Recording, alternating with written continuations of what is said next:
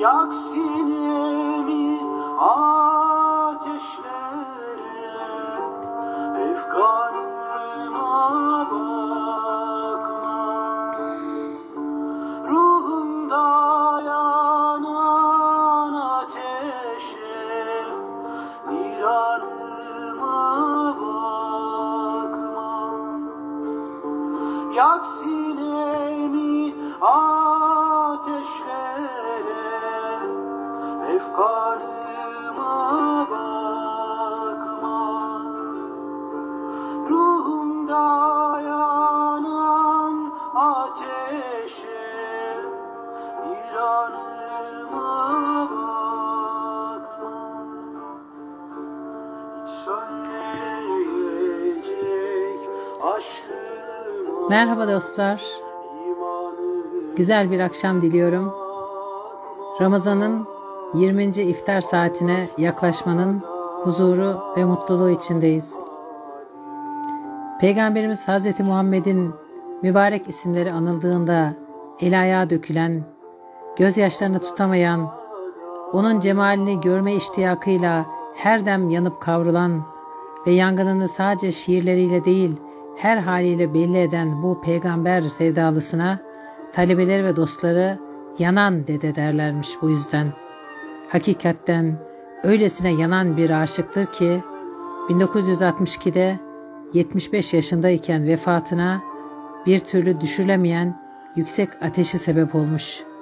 Başka şiirlerinde yanmaktır efendim biricik çaresi aşkın diyen, yak sinem ateşlere, efkarıma, efkanıma bakma diye yakaran Yaman dedenin duasına icabet buyurulmuş işte ve Sedat Anar'dan dinliyoruz Yaman dedenin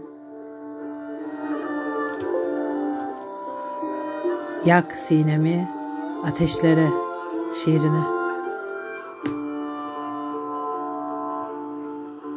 Yaşlar akar ak belki, uçar zerresi aşkın. Ateşle yaşar, yaşla değil, yaresi aşkın. Yaşlar akar ak belki, uçar zerresi aşkın. Ateşle yaşar, yaşla değil, yaresi aşkın. Yanmaktır efendim biricik çaresi aşkın. Ağlatma da yak halim, perişanıma bakma. Ağlatma da yak halim, perişanıma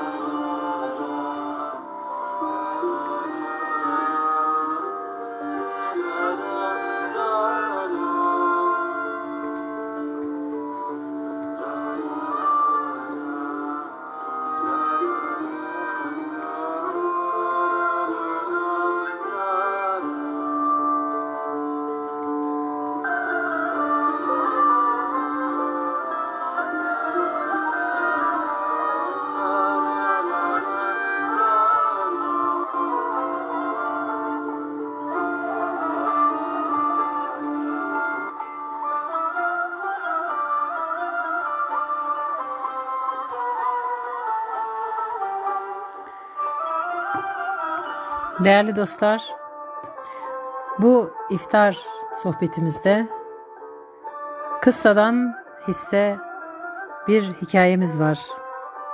Yoksul ve zengin. Resul-i Ekrem Hazretleri her zamanki gibi meclisinde oturmuş ve dostları da etrafında halka şeklinde onu bir yüzük taşı gibi ortaya almışlardı. Bu arada eski elbiseli, fakir bir Müslüman kapıdan içeriye girdi. İslami adetlere göre herkes herhangi bir mevkide olursa olsun bir oturuma girince, değerli dostlar, nerede boş yer bulursa oraya oturmalıdır. Benim canım şurasını istiyor görüşüyle özel bir yere oturmak gerekmez. O adam etrafına bakındı, boş bir yer buldu, gitti oraya oturdu. Tesadüfen ileri gelen zenginlerden birisinin yanına oturmuştu. Zengin adam elbisesini toplayarak ondan biraz uzaklaştı. Bu hareketleri izleyen Resul-i Ekrem ona dönerek "Fakirliğinden sana bir şey geçer mi diye mi korktun?" "Hayır ya Resulallah." "Servetinden ona bir pay düşer mi diye korktun?" "Hayır ya Resulallah." "Elbiselerin kirlenir diye mi korktun?" "Hayır ya Resulallah." "O halde niçin yanından uzaklaşıp bir kenara çekildin?" "Yanlış bir iş yaptığımı ve hata ettiğimi itiraf ediyorum. Şimdi bu hatamın telafisi ve bu günahımın kefaresi olarak servetimin yarısını bu Müslüman kardeşime vermeye hazırım" dedi.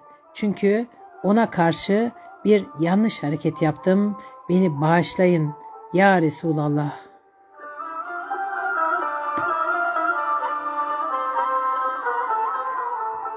Eski giyimli adam, "Fakat ben bunu kabul etmeye hazır değilim" der. "Cemaat niçin?" diye sorar. Adam, çünkü bir gün beni de bir gururun sarmasından ve bir Müslüman kardeşime bugün bu şahsın bana yaptığı gibi aynı hareketi yapmaktan korkuyorum der.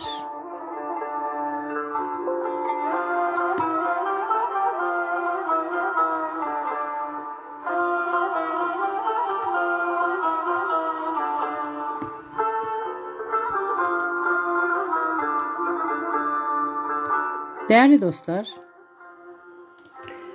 Murat Kahraman der ki, zekat ve sosyal yardımlaşma, zekat ibadeti ve sosyal yardımlaşma yazısında, sözlükte artma, çoğalma, temizlik, bereket, iyi hal ve övgü gibi anlamlara gelen zekat, dini bir terim olarak belirli bir malın bir kısmının senede bir defa Allah rızası için muayyen kişilere verilmesi demektir. İslam'ın 5 temel esasından biri olan zekat, hicretin 2. yılında Medine'de farz kılınmıştır.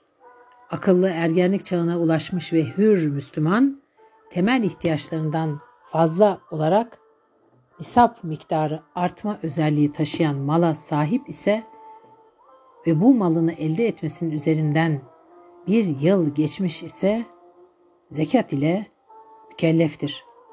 Zekat Kur'an ve hadislerde çok defa namazla birlikte zikredilmektedir. Bu da zekatın dinimizdeki yerini ve namaz ile zekat arasındaki kuvvetli bağı göstermektedir.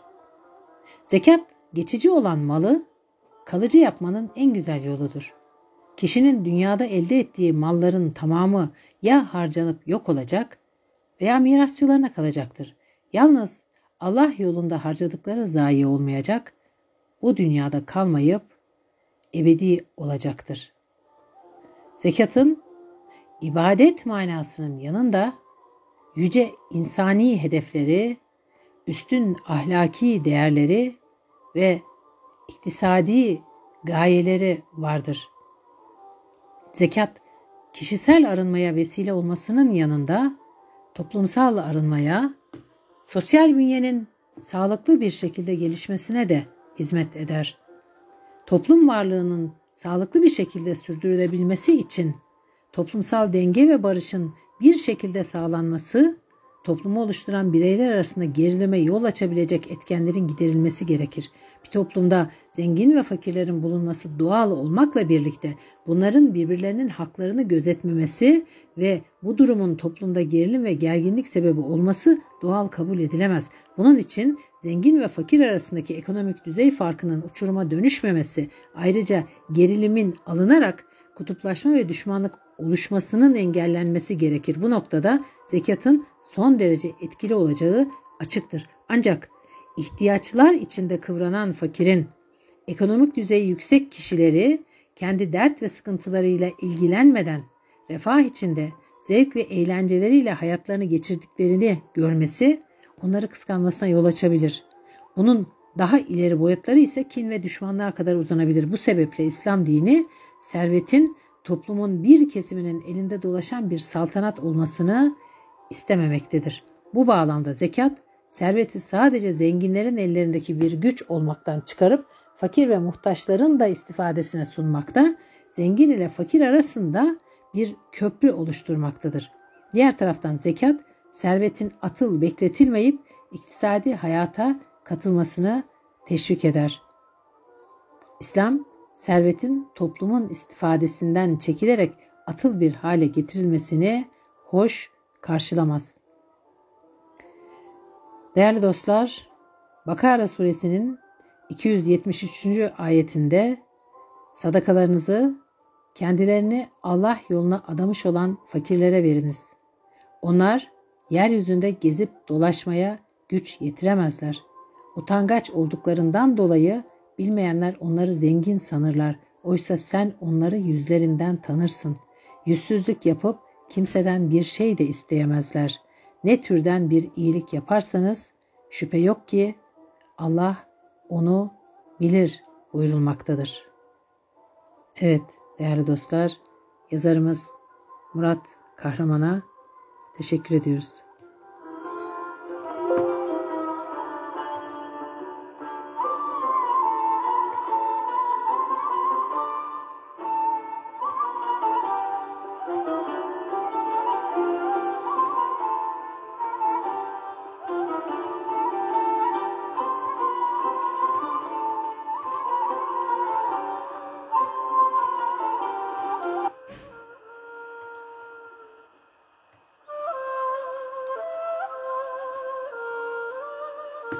Musa doğru der ki, hesap gününde pul yok, dilekçe yok, yüce mahkeme.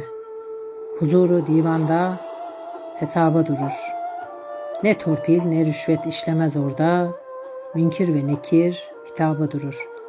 Bütün kameralar açılır tek tek, cezalar, mükafat kitaba durur. Her sözün, amelin çetelesi var, güler yüzün bile sevaba durur.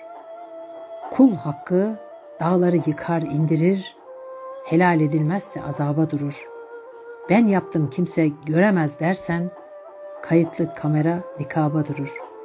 Yetime verilen sökük eskice bir altın sırmalı bir ava durur. Teslimi, iyilik ve sabrı anlat, adın cennetinde bir oba durur.